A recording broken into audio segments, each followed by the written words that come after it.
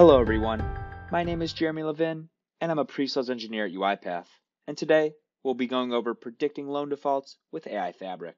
First, let's open Studio and take a look at the workflow.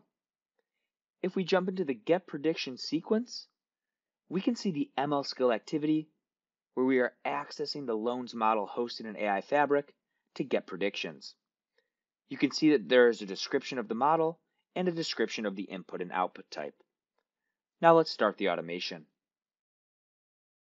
First, the robot will open a browser, navigate to the CRM, and log in.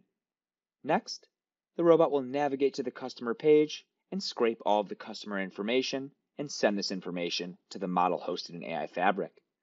The robot will get the predictions and update the CRM by identifying the customers predicted to default on a loan. Once this is done, the robot will log out and save this information to an Excel workbook. Now that the automation is complete, let's take a look at the Excel workbook. You can see that this is all of the information that was in the CRM, and as we scroll to the right, to the last column, you can see the customers that were predicted to default on a loan. Thank you for watching this demo on predicting loan defaults with AI Fabric. Have a great day.